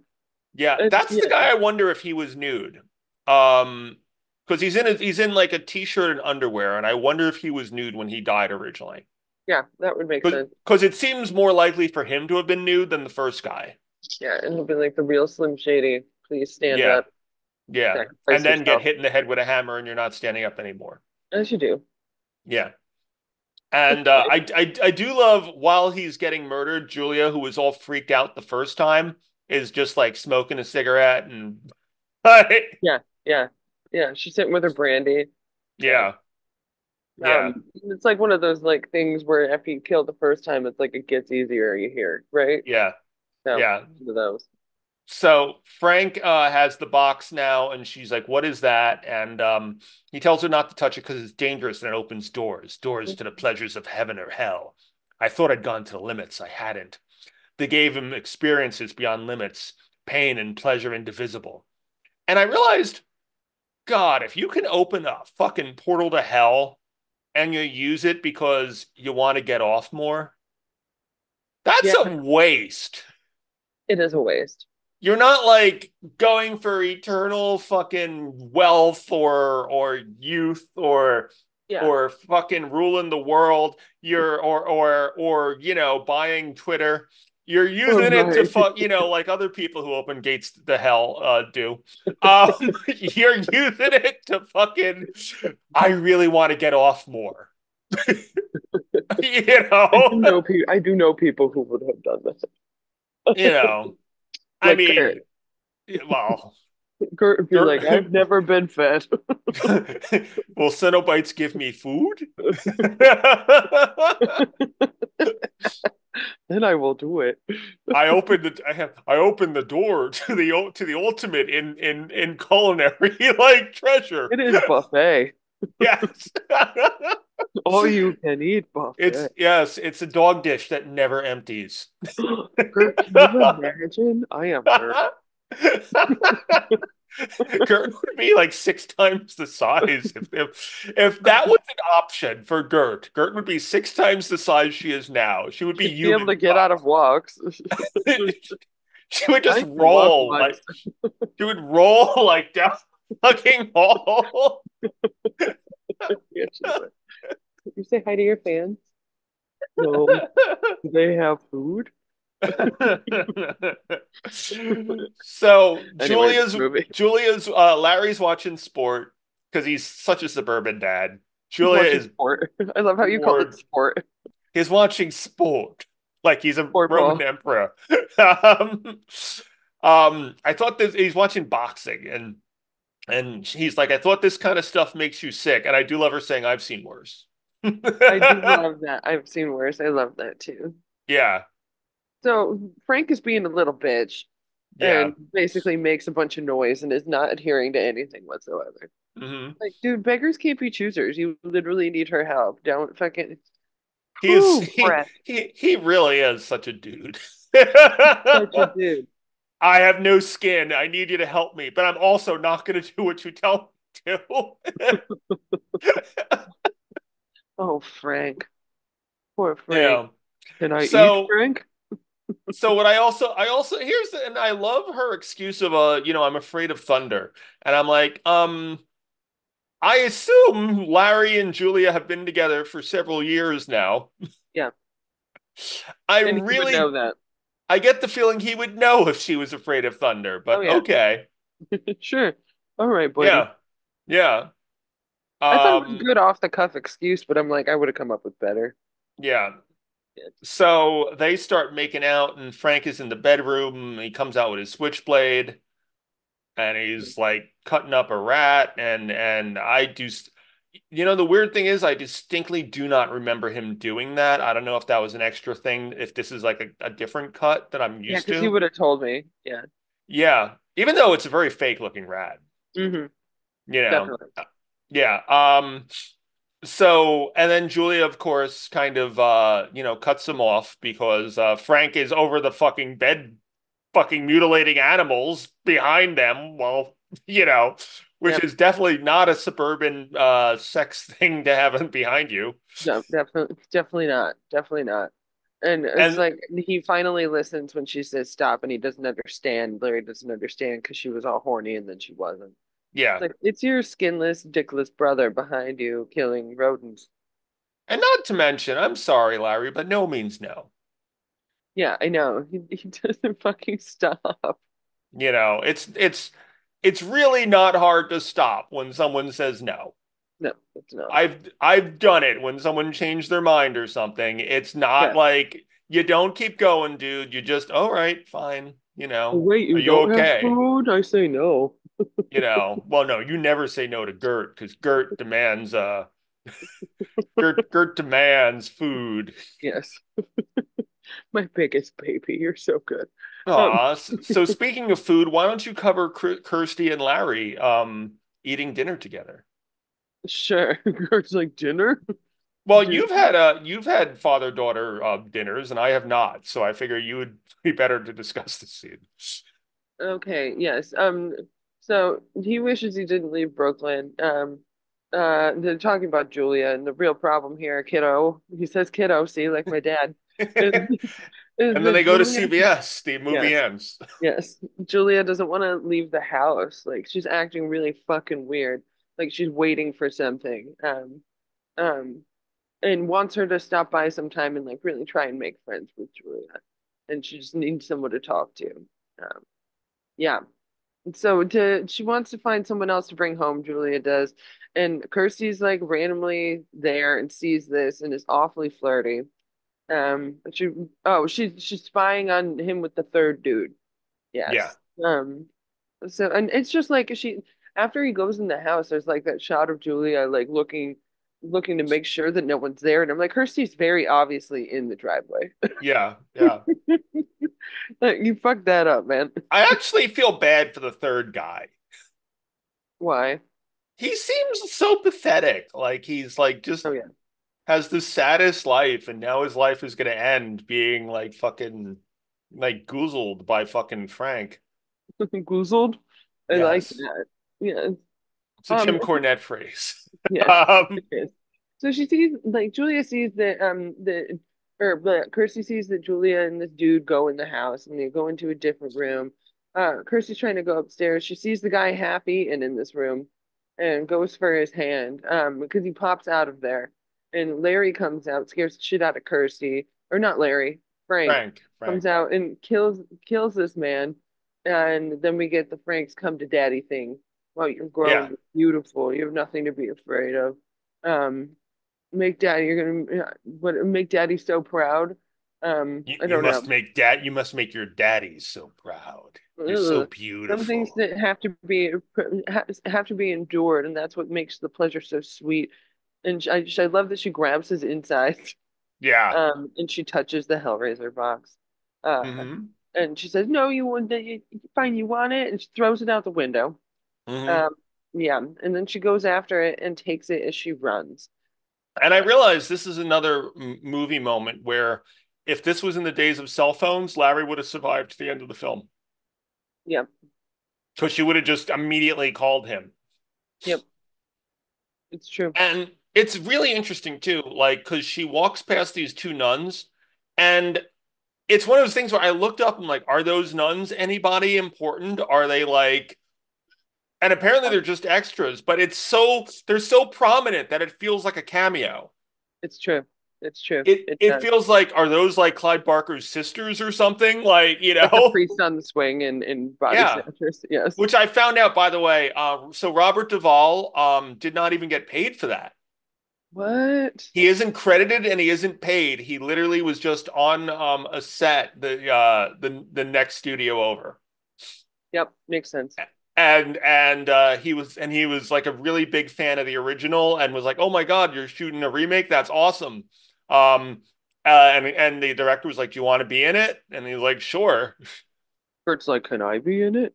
And apparently, like they were trying to figure out what he would be, and they had like just I guess maybe someone, maybe an extra who was supposed to be a priest, didn't show up or something, and so Yeah, just put him in a priest costume. yeah, they're like, here you go, and so yeah, he's not credited for that, and he didn't get paid for it. Wow. Yeah, he worked for free just so he could be in the remake. Well, I love that. Yeah. But yeah, like that's the thing. Those two nuns are so prominent. It feels like they're real. That's the type of shit we would be like, oh man, wouldn't it be funny if like we put your brother in? Like, you know what I mean? Yeah. Like Yeah. Jeremiah has a cameo like that in Teresa and Allison. He does. Yes. Oh. When Ariel walks past, there's a dude she walks past, and it's Jeremiah. Oh, yeah. Yeah. As one does. What about Gert? Gert, you'll be in the next thing, don't worry. So, um, and and that's the thing. I was realizing that all she had to do, if she had a cell phone, is just call her dad and say, don't even say Frank has no flesh. Just be like, Frank is here. So she passes out. Chelsea is on the there she goes. She's putting her Yeah, yeah. headphones in. I had to put I Gert was down. just I Shoot was me. just talking nonstop shit about you during that the whole time. But Great. so she passes out, and people with dub voices ask if she's all right because there's some very obvious ADR here. Yep, yep, yep. It's true. Yeah, It's she true. But wakes she wakes up in she the hospital. yeah with the nurse watching flowers bloom. Yeah. Very, It feels like a dream sequence. it really does. And I think it's so fucked up that she won't even answer her questions about like how did I get here? And it's like, oh, I'm gonna go get the doctor, and the doctor's a fucking prick.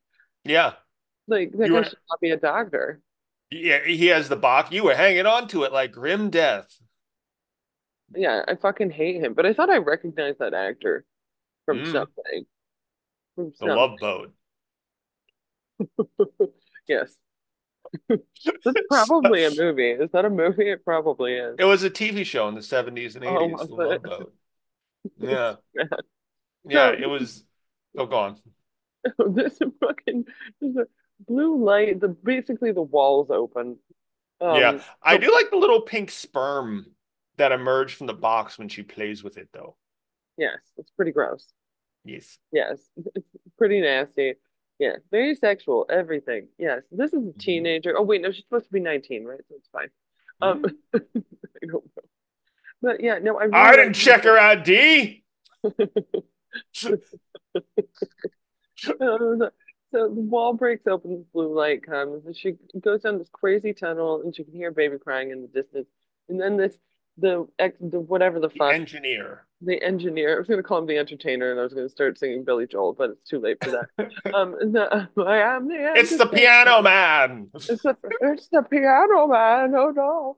So it's this blue crazy Honestly, giant monster. I will say the piano man sounds like a fucking. It sounds like a modern fucking like horror movie where there's some little kid who like is scared of this man who emerges from a fucking piano, Maybe like, it and no one should be. believes the little kid. You Maybe it know, should be. That's a good idea. Let yeah, Billy Joel write it. I was well, about in the poly relationship I used to be in, obviously I won't name them, but the one of them was driving along Island and was cut off by Billy Joel. I love that. And yeah, on the LIE, and was actually was trying to catch up with Billy Joel to give him the finger. And I was explaining, I was like, "Oh my God, don't give Billy Joel the finger in fucking Long Island! Like the fucking piano men show up at your house one night, and They will kill you. you're never seen again." It's true. It's true. Yes, Love that. Yeah, that's a yes. great new idea for a movie. Yes, the Piano Man. So there you Yeah, go. great. Honestly, if anyone wants to steal it, feel free because I ain't gonna fucking write that. So if Chelsea wants to, then rush off and copyright that because I otherwise don't I'm not using that fucking idea. I don't want to be sued by Billy Joel. Yeah. Sounds Well, terrible. I'd like to sing with Billy Joel. Because no yeah. offense, I think that his children, or his eldest daughter, I do not like her voice at all. And she always goes on stage with him. I'm like, shoot. I'm bothered that I even know the lyrics to Piano Man or several Billy Joel songs having lived in Long Island for too many years. Yeah. You because have. it's inescapable, and I fucking it's like I love my Billy Joel. He does not. yeah, like I will say, for example, a certain person I know who might work for a particular thing that represents people might have had an encounter with Chris Christie where because Chris Christie might have been represented by a place this person might work, and hypothetically, Chris Christie might have asked everyone in the office what their favorite Springsteen song was, and this person I know might have said, "I don't have one." And then might have been told, well, then you'll never be governor of New Jersey, kid. Yeah, well, that's true. It's definitely true. Yeah, That's funny. so Kirsty runs back to the hospital bed. She grabs the box and she Jesus Christ. There's the cameo here is not even the cameo. The fucking typo I made is not even a word. I do It that it all the time. it literally looks like just fucking like Lovecraftian chanting. Yes, Like from girl girl neath. perfect. That's Yeah, the perfect. fuck. So, and then she solves the puzzle, and we see Chatterer, we see Pinhead, we see Butterball. The box, you opened it, we came. Uh, So good. yeah, it's just a puzzle box. It is a means to summon us. Who are you, explorers in the further regions of experience? Demons to some, angels to others. It was a mistake. Yeah, I go to hell yeah, you. yeah, go to hell. Oh, we can't go alone. Taste our pleasures. It's not No pleasant. tears, please. It's a waste of good It's suffering. a I wrote goof shuddering. My typos are hilarious, isn't it? What was it? My That's friend who was watching gross. That's just gross. my friend who I was watching this movie with was thinking about because I have like, fucking 20 pages, 40 pages of notes for every movie that we Yeah. do. And they were talking about how, you're going through writing your dissertation and, they publish notes of people who are like experts on these things. You should do that. I'm like, you don't want these notes. Yeah. You do not want these notes. I, I wrote goof shuddering. It's so silly. Oh, no, I'm crying. Yeah, Um, so she basically they're about to take her to hell, but she basically makes a deal with them yes, that that Frank is alive. yeah, if they give him because Frank escaped from them, so she'll give them Frank and but they never actually agree to not take her. It is true. Pinhead gives Technically, a if you cheat us, we'll maybe. tear your soul apart. Yeah, Yeah, well, if you cheat us, we'll tear your soul apart. But yeah. but she says if Frank confesses, then maybe. God, I've done too many fucking Pinhead impersonations. That was really good. It's like terrifying. Don't do it. Yeah, Yeah. it's funny. I listened to an old episode recently, and I was like, I forgot I even do a Nicolas Cage impersonation. Where you were like, okay, that's scary. Don't do that. I'm stopping you. During The Wicker Man. I had forgotten I even did a fucking Nicolas Cage because I've never done a Nicolas Cage impersonation until that podcast. Apparently, it must have been good enough where I liked Yeah. it. Yeah, where you were like, don't do that again. That frightened me. You know. Like, Pinhead, I've been doing that voice since I was a fucking kid. But, fucking Nicolas Cage, I've never attempted except for the I'm a vampire. But Oh, I'm a vampire. I'm a not the vampire. bees. Yeah. So Julia is now worried that Kirsty will call the police, and Frank proposes killing Larry. Yes, but she doesn't want that.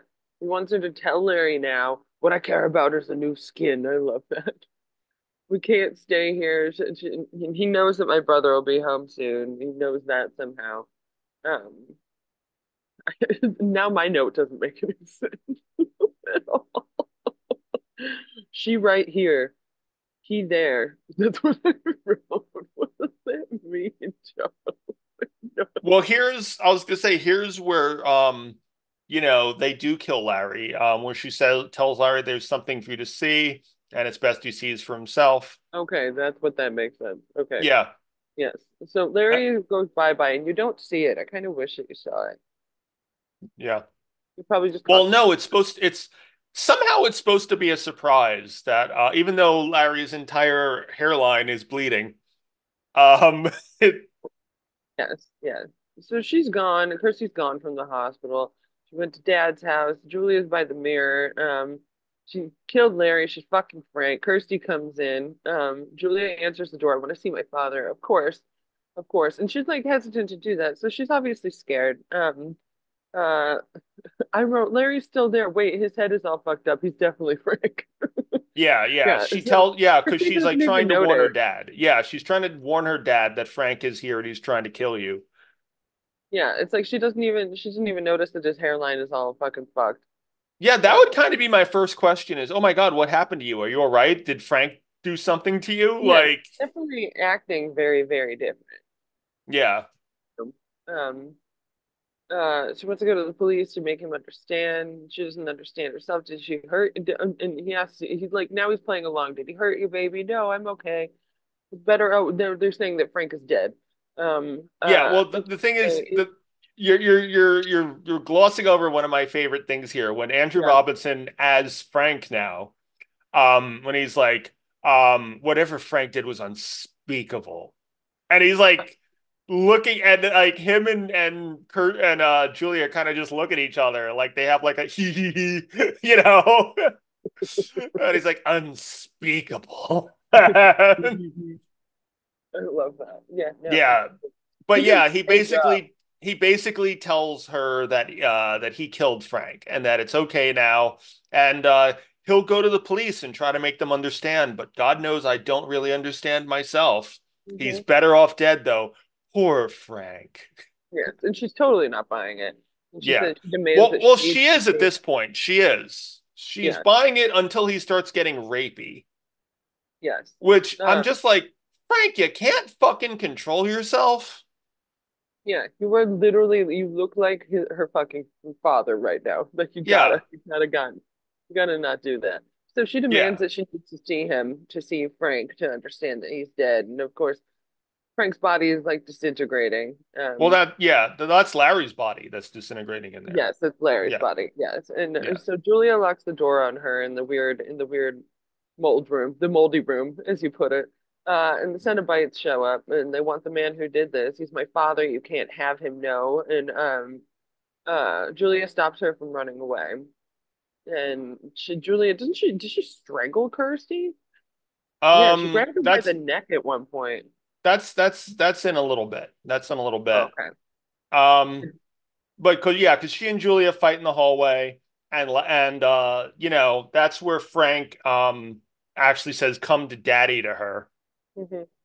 and she scratches at Frank, and Frank is gonna do his little flesh stealing shit, but she gets out of the way and he stabs Julia, and Hmm. so that's when he's like, so much for the cat and mouse shit. And he goes to stab Kirsty, but he stabs Julia, and then he uses her to recover, and is like, nothing personal, baby. I love that so much. Nothing Yeah, personal, baby. Turns and goes for Kirsty, and she runs back upstairs. And I love, come out wherever you are. And that's when I wrote, you never learn what's in the center door on the top floor. yeah. You know what occurred to me here is that like, okay, the Cenobites disappear to lure Frank in there. But the first time you watch this, it's kind of and I remembered thinking this when I first watched this. I'm like, wait, so the demons in her room are just going to patiently wait there while the rest of this movie is going on? Yeah, But they apparently. kind of disappear to fuck with Frank. But it is funny, like when you think of it that way, it's like, oh, well, I guess they're just very polite and don't want to leave those. They Like, are very polite Cenobites. I mean, yes. sadomasochism, the masochism part's there too. They have to wait. They force themselves to. Yes, Yes, they obvious. believe in safe, insane murder. They do. They Safe, go, consensual, insane murder. yes, they go to the future and they so that they can get a cell phone and download the app Pill Finder, and then they come Yeah, back. That's it. That's the end of the yeah. movie. So Kirsty's hiding, and one of the corpses Julia left just spills maggots all over her. Yep. Oh, that's what I was wondering who the fuck that was. Yeah, Okay. that was one of the guys that Frank killed. Okay. Okay. I think it might have been It- his first victim. that would make sense. Yeah. It really hits, but also that would have smelled. No one knows in this movie works except Julia. Yeah. Yeah. She's literally the only one who comments on anything smelling in this film. Yes, that's true. You're right. Yeah. You're right. You're right. Yeah. And so Frank sneaks out because Julia Kirsty does a dumb thing where she manages to get out of that room and then she just stays in a stationary position and cries instead of running down the stairs. Hmm. Yeah. And that's when Frank sneaks out and he grabs her and he takes her in the moldy room. Well, the Cenobites are no longer there, and she trips over father's corpse, and he's like, "Don't mourn him. He was dead long before we ever touched him. Hush now. Everything's all I right. do like that. Frank's Old Uncle here." Frank is here. Yeah, which amounts And to a so, confession. Yeah. hmm. And the other Yep. thing is, Frank asks, "What the hell is this?" when the lights on the walls start happening, which Frank should know exactly what that fucking is. I know that was really concerning. I was just like, bitch, you went through this already. We have been Yeah. here before, Mr. Man. Yeah, What if it, I were Frank, not if I was playing Frank, if I were really Frank at that point, I'd be like, "Oh, fuck, raping my fucking niece. I'm running the fuck out I of this need to get building." out of here. Yeah, like Yeah.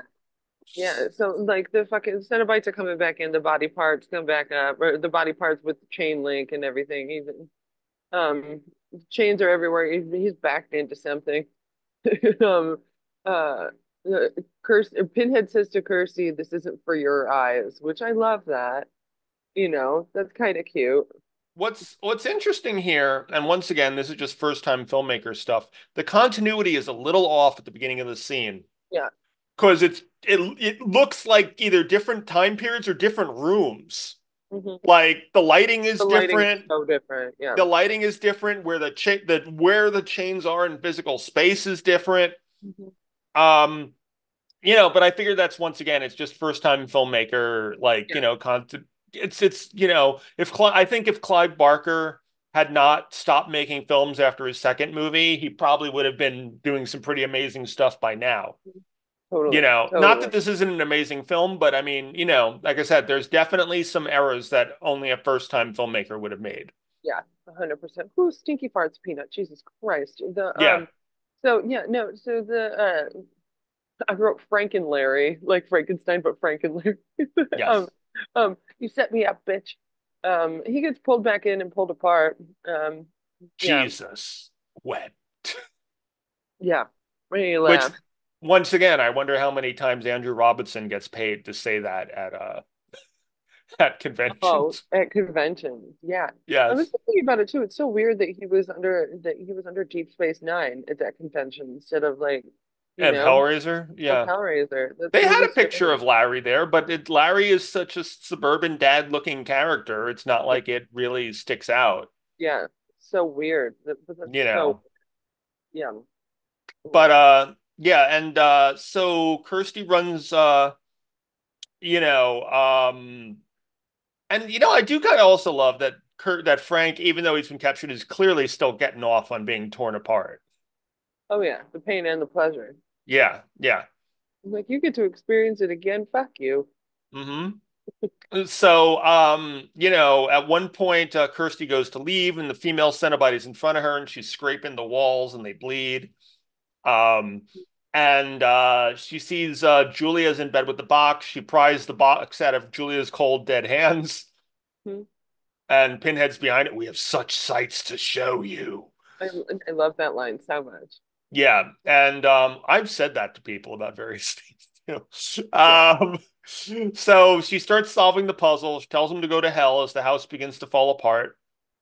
Um, uh, what's his face is at the door. Steve. The boy Steve. Steve's Yeah. at the door. And meanwhile, Chatterer is there making a beautiful bride with the veil on, and Literally.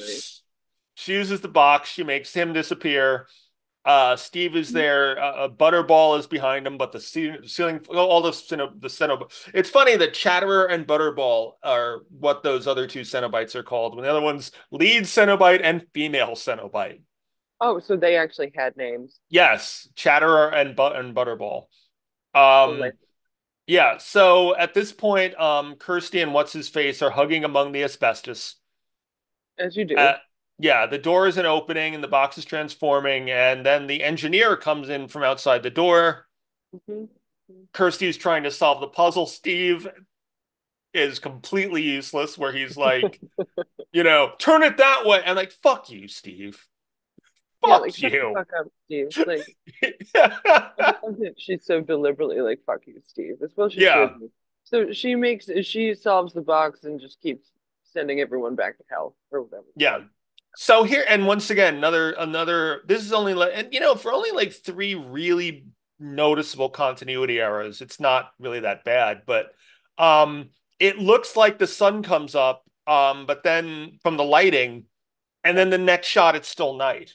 Yep. I wrote that down too. Yeah, yeah, yeah. Yeah. Yeah. So Steve gives her his jacket so that he can show off that his taste in clothing is as bad as his fucking character. Yeah. Um No, the and house is burning to the ground yep, and no fire department shows up. nope, nope. They don't have those in wherever they are. Yeah. Um so uh there's the bonfires in front of her. Kirsty puts the box in one just so I guess anybody can find it and summon demons and Anybody can summon demons. And then that homeless yeah. guy shows up and takes it and lights Yep. himself on fire. He reaches into the fire, pulls out the box. His whole body starts burning. He turns into a demon that I assume was a very expensive demon because we only see it for about 2 seconds. Yeah. Yeah. And in fact, I know it's an expensive demon because I had originally remember the original script. I had something like that, and then it was like, Mhm. oh, this is literally going to cost like another 4 days of shooting. Yeah. Yeah. Yeah. So we dropped it. But and then we see the boxes back in Morocco, with some other dude there. And we end the movie with, "What is your pleasure, sir?" How did the box wind up back in The demon put it there. the demon put it there? Okay. Yeah. Although part two and the subsequent films reveal there's more than one box. Right. I knew that. Yeah, the Cenobites are part of the Order of God. I know way too much about fucking Hellraiser fucking lore. The Cenobites are part of like a religious order in hell. They're the Order of the Gash. That's cool. And there's actually there's at least dozens, if not hundreds, of Cenobites. Oh, We just have only seen like those, ones that we've seen in the movies, but there's way more. awesome. I love that. Yeah. Yeah, this movie's fucking awesome. Yeah.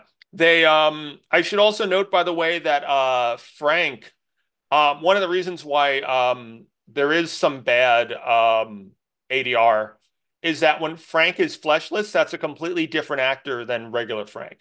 I figured. Yeah. Yeah, they got a way skinnier guy to play fleshless Frank.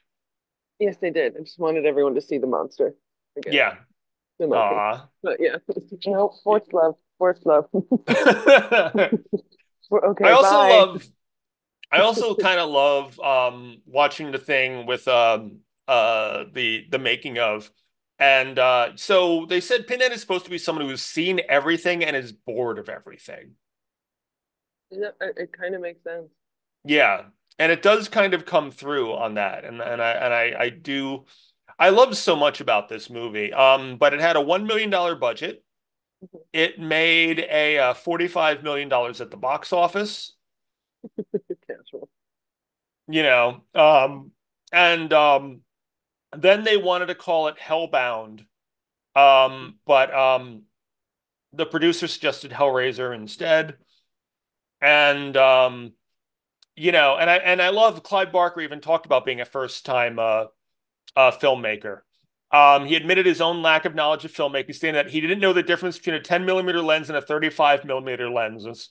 If you had shown me a plate of spaghetti and said that was a lens, I might have believed you. That's Yeah, he great. says he says the cast treated my ineptitudes kindly and the crew were no less forgiving. It makes me This- happy. yeah. Apparently the Chinese food, the restaurant with Kirsty and Larry was Hmm. a very rushed shoot because the person who was supposed to let cast and crew in there was late.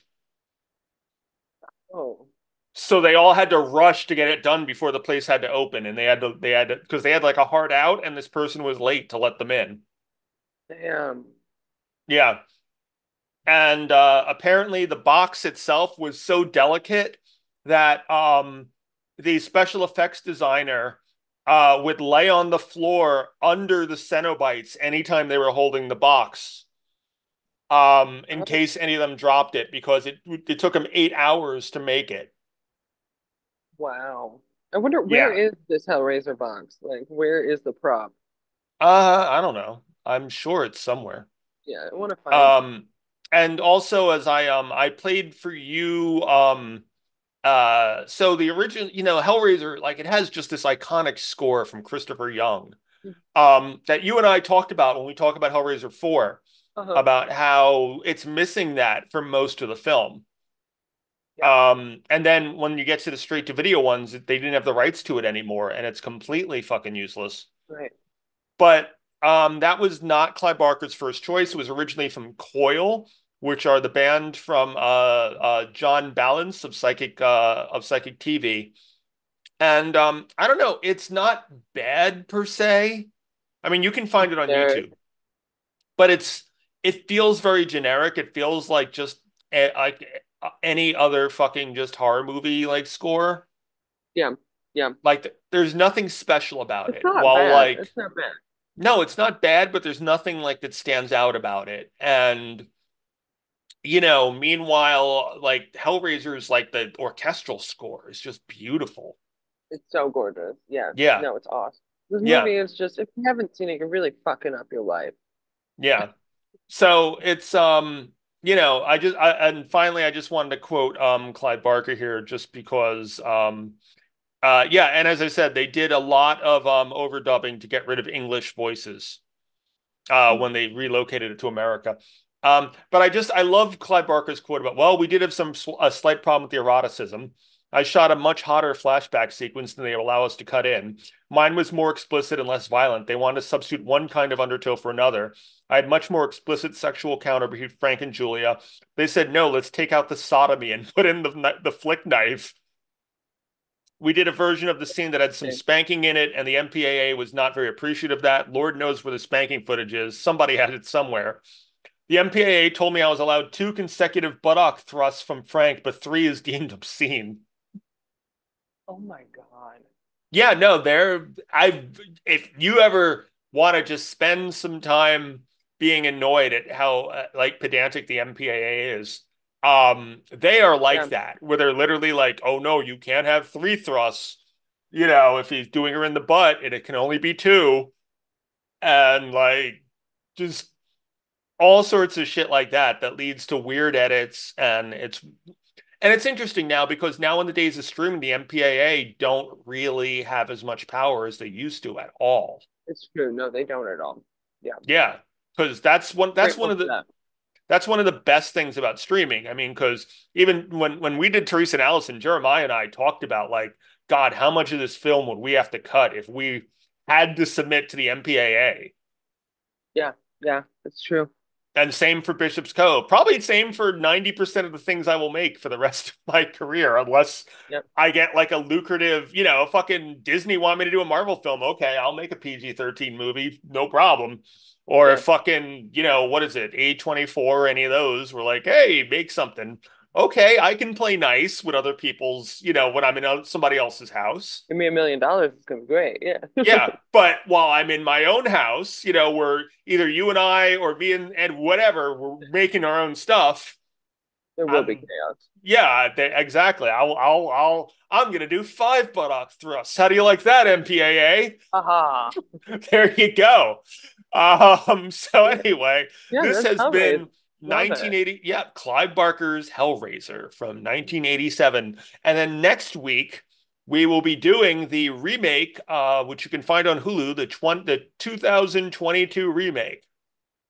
Have I seen that? I don't think so. You have not. You have Okay. not. because I remember when it first came out, you didn't have time to see it, and it kind of got lost by the wayside.